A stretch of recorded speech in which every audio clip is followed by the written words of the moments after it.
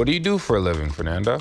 Right now, I'm in between jobs, doing different projects, but hopefully in a couple months, I'll be more stable in an office setting. Lori, what do you do for a living? I am a teacher's coach, so I go in classrooms and I watch teachers and I try to help them get better at what they do.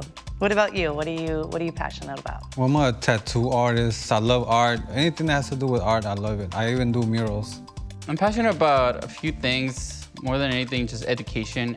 I recently graduated college, but I feel like it's still, I want to keep learning and I want to go beyond that. I have 3 small children, so I feel like that's my only passion because I don't have time for anything else. I'm really big on travel. I feel like the world is a book, and like if you stay in one place, you're only reading one page. What are some places that you've traveled before? So I went to Germany, Switzerland, a lot of places in Europe, Spain, France. I hit Egypt.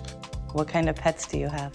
I have iguanas, dogs, cats. I have a big pond, so you could just imagine there's turtles, koi fish, salamanders, all kind of fishes, chickens, rabbits. I could go on forever. We also have a pond in our backyard, and so for one of my son's birthdays, we had turtle races at our house, which was pretty funny. People were cheering, and it was pretty adventurous. Are you in a relationship or are you single? I'm currently single. How about you? I'm single. That's life. That is life. What about yourself? Are you in a relationship? I am married. We are getting ready to celebrate 7 years together, but we have been together for 17 years. Long time. Judging by your voice, I think you're probably an older gentleman, late 20s, early 30s, maybe. I think you might be African American. You're dressed really formal. I think you're wearing slacks and dressing shoes. I don't think you're wearing a tie though. I feel like maybe you drive a Prius. I think Mario is probably about 33 years old, has a lot of tattoos, and he's Hispanic. He has short, dark hair, maybe a mustache, and that he is wearing a red t-shirt. I think Fernando is maybe 24, 25. I feel like he's of Southern American descent. I want to say Mexican. Right now, he's wearing jeans, Vans, a polo shirt, and he has glasses on right now. I think Lori is about 31 years old.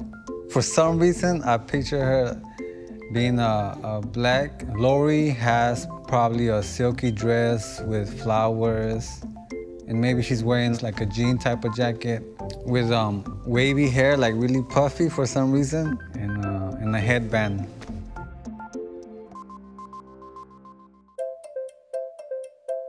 Hey.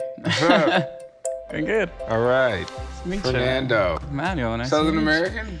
From Mexico. Oh, from Mexico. Yeah, I you got wasn't trying to be racist. Wait, what you got, Vans on? Yes. Oh, jeans. Jeans. It's a button. It's not a polo. It's not. It was close though. And you do have glasses. I have glasses. I'm pretty good at this. Well, you were right with the age. I'm 24. You are? I'm Okay. 24. All right. How old are you? I'm 24. 24? Yeah. For some reason, I thought you were gonna be wearing slacks. Nah, And I am African American though. Got You were that right right. about that. Hi. Hi, hello, nice to meet you. Nice to meet you. I'm white.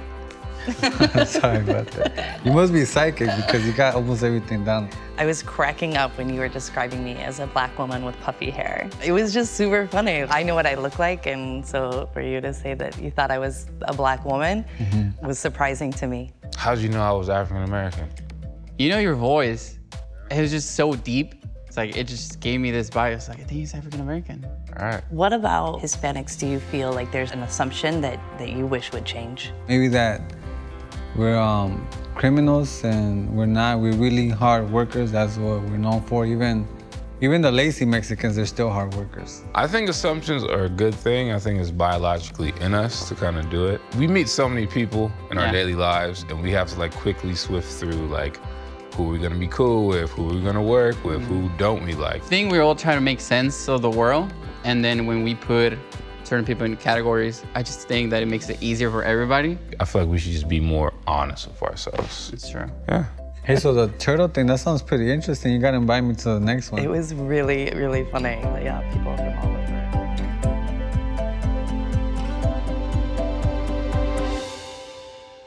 SoulPancake.